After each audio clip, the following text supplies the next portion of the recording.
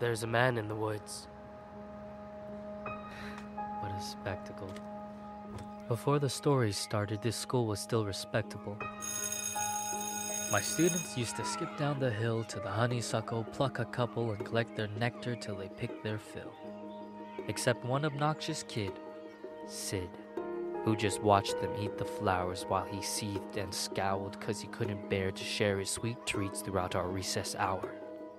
I remember Sid saying, "There's a man in the woods." That's how the rumors began.